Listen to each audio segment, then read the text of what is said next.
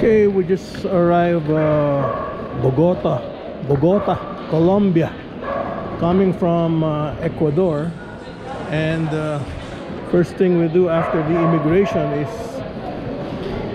try to grab a taxi, and we're doing it from the airport.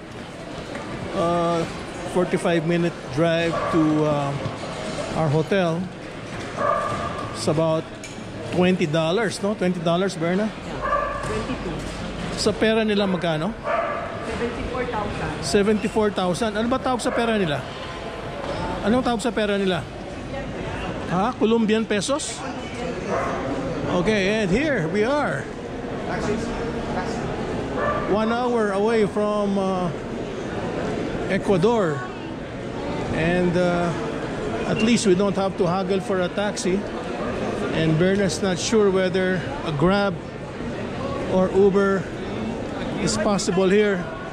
Yes, it's filled with a lot of people. Good idea that we decided to take a taxi, or else we'll have to be haggling. And only Berna knows how to speak Spanish, unless you have, of course, a translator. And I think we're here with the driver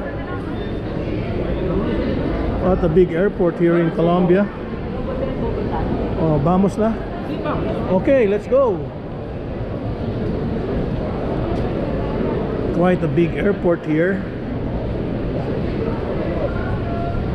Only problem was the immigration was very long, and we decided to line up on the senior citizen, considering that we're probably senior citizen already in the Philippines.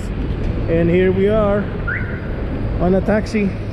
Senyor, okay, mabait naman to eh. Yan, saka mukhang malakas.